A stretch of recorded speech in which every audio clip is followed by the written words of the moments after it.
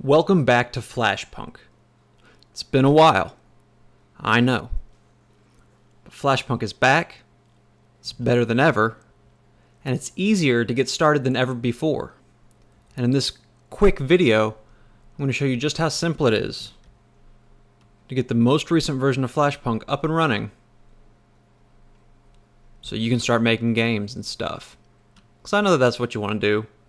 I've seen your comments on the previous videos. Stuff doesn't work because the library changed.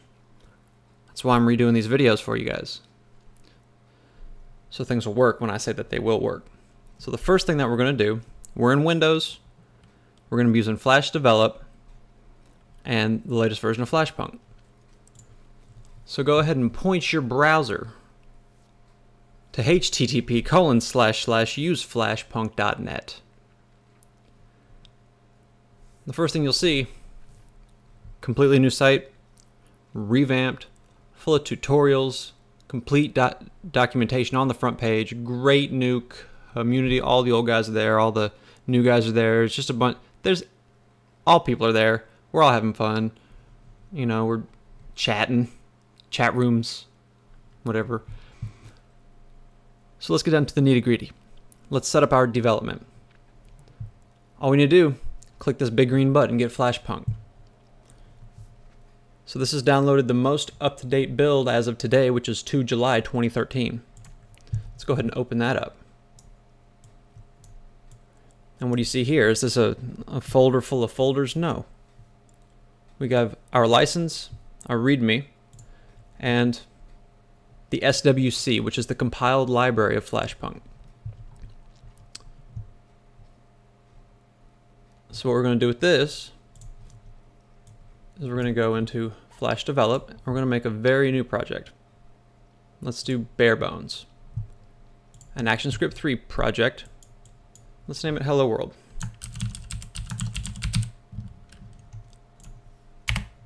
We'll put it there, and we will create a directory for the project. Hit OK. So as you can see here, FlashDevelop's already given us a little source folder here. All we have to do to install FlashPunk, just drag that and drop it into our library folder. We can close this. We're done with that now. We don't even need that. So in our project file, you'll see that here is our compiled library. It still has all of the beautiful stuff. There's all your classes and things that you need. So to use this library, we just want to right click, add to library. Boom. We got FlashPunk. So let's go ahead and make a quick little application just to get started. So what's this garbage? We don't need that. Get rid of that mess. You always comment your stuff.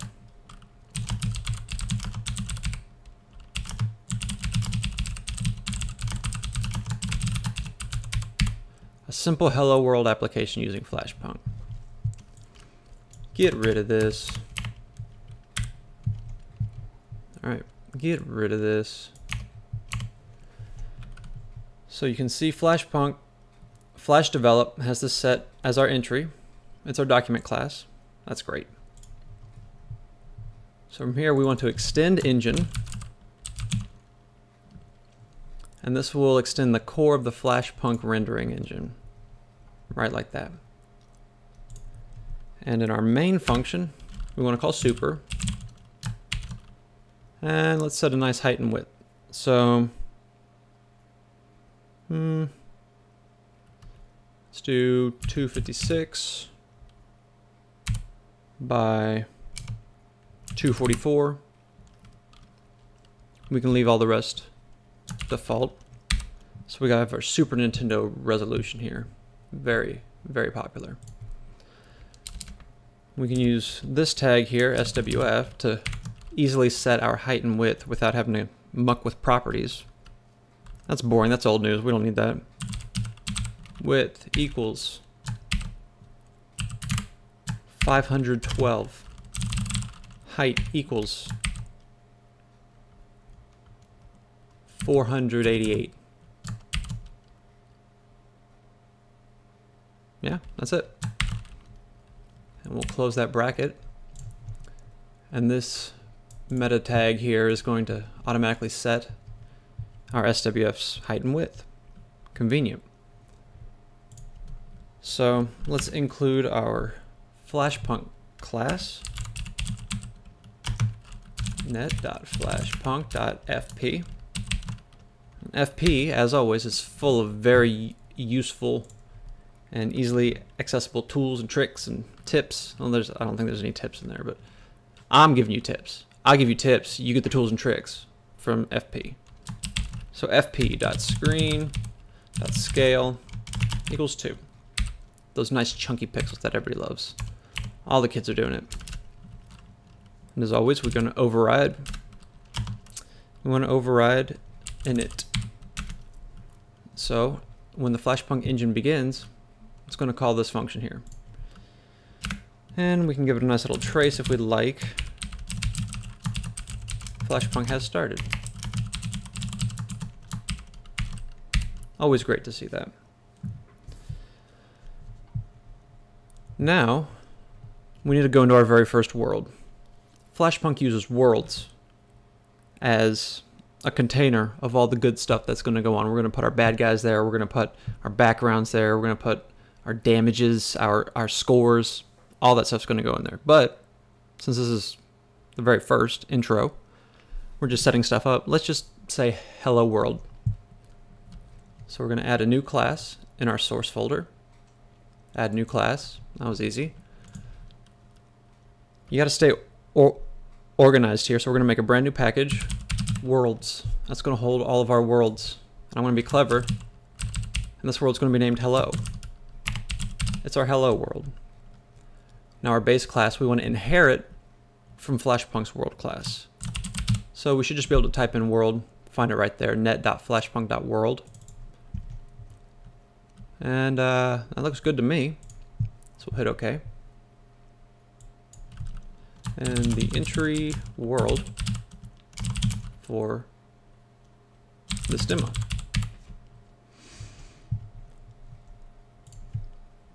Just very quickly here, we'll go override. I want to override the begin. Begin function for a world means that the world has begun. Everything's good to go to start adding cool stuff. So let's go ahead and add a cool stuff. Add graphic. I want to make a new text. Text is a FlashPunk graphic class that allows us to display texts and strings and words to our player. What are we going to say? Let's give them the recipe for a BL. No, let's just say hello world. Hello world. We can leave all the rest the same. It'll be at 0, 0. And there's our world. When it starts, it just adds a graphic of hello world to the world, to the hello world. I think this is too confusing. I've made some mistakes. Mistakes have been made. All right, let's go ahead and save that. And FP, remember, cool tools and tricks. FP.world, that's our current world that's active. Oh, it says it right there on the screen. Currently active world. We're going to make a new instance of our hello world. So worlds.hello world, you can see that FlashDevelop is going to automatically import that for us. We'll create a brand new one of those. So let's go ahead and try it out. Test the project. Boosh. What did you expect? That was going to mess up? That's not me. No way, that's not me. So you can see right there. Hello world. Shown on the screen. Check our output. We can see that FlashPunk has in fact started. So, my friend, we've just made a game using FlashPunk. We don't have to worry about folders of files. We don't have to worry about that business. Click, drag, type, run. FlashPunk.